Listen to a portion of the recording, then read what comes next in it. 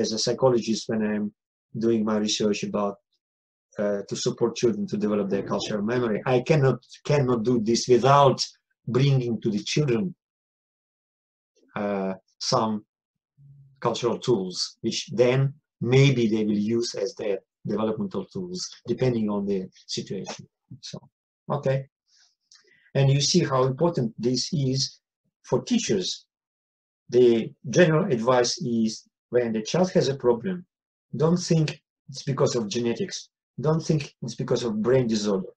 Think about, maybe the child was not supported when he was at the second stage. Maybe the child was not good in moving through this third stage.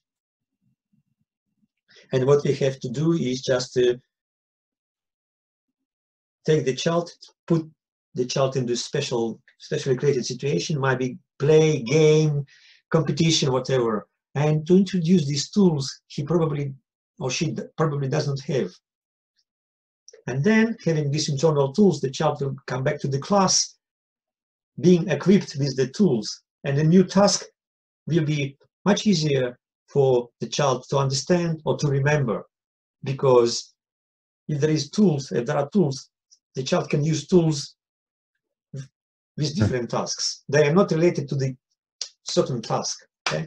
So it's helpful to assist the child in acquiring the tools in perhaps a more playful setting, and then transport those tools to an academic setting, I guess.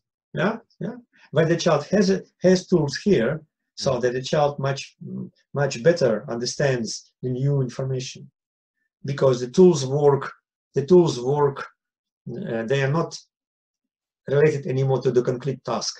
They are universal. The child can apply these tools for different, and even without even understanding how it happens that he can remember more, because it goes in a way that the child maybe not even understand.